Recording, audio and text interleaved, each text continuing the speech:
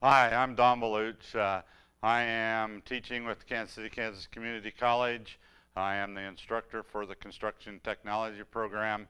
Today we are going to briefly talk about how to read a tape measure. In reading a tape measure, the very first thing that we need to decide is what the tape measure is graduated in. Different tape measures are graduated in different things. This small 12-foot tape measure, the first foot is graduated in 30/2 of an inch. After that, it's graduated in 1/16 of an inch. For the purpose of our video today, we're going to talk about a ruler that's graduated in 1/16 of an inch. So when we have a tape measure, we have units, which are whole units, would go on down the line, 2, 3, 4, so forth on down the line. In reading a tape measure, it's dealing with fractions.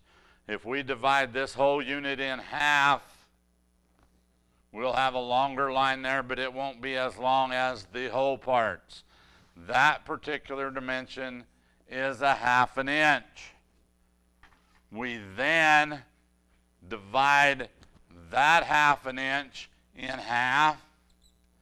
It will be a shorter line than the previous line. It will be 1/4 of an inch. We will continue to divide each mark in half. So we divide this distance in half. Its line will be shorter than the last line. It will be 1/8 of an inch. And then finally, we will divide that particular line in half. It will once again be shorter than the last line. That increment will be 1/16 of an inch. So we need to remember that when reading the ruler, we want to look at what size line we are looking at to determine the dimension. So if I fill in the rest of the ruler, dividing this side in half, we'll have a mark just like this one. Dividing this half into half, we'll have an 1/8 inch mark. We'll have another 1/8 inch mark here. We'll have another 1/8 inch mark there.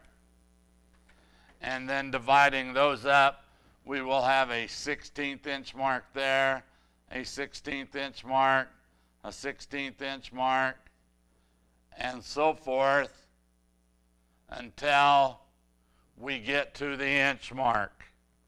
So we've divided it up so that on this particular ruler, all the green marks or all the marks that are that long are 1/16 of an inch. All of the lines that are the length of the red line are 1/8 inch lines. All of the blue marks are the 1/4 inch marks, and then the black mark that's shorter than the whole is the 1/2 inch mark. If you're one of those students that has trouble reading a tape measure, by all means count each mark. If we had a line that we were measuring that started at this point and went down and ended on that particular point, in order to understand that particular dimension, we can count. You'll count that length of line and any line longer. So we would have 1, 2, 3, 4, 5, 6, 7, 8, 9, 10, 11. So we have 11, and it's on one of the green marks. So we know if it's on a green mark, it's going to be a 1/16. So that length of that line would be 11/16. Anytime you count those particular marks, we always want our dimension to be in the simplest form. So if by chance we changed and this line only came to this point right here, we can still do the same thing and count each mark. 1, 2, 3, 4, 5, 6, 7, 8, 9, 10, which is 10/16. However, we could have ignored the green marks because we landed on a mark that was this length, so we should have just counted that length of line and any line longer. We would have had 1, 2, 3, 4, 5. But if I didn't know what that 5 was, I could continue counting 6, 7, 8. So that would be 5/8. We don't want to designate that as 10/16. Although that is correct, it's not in its simplest form.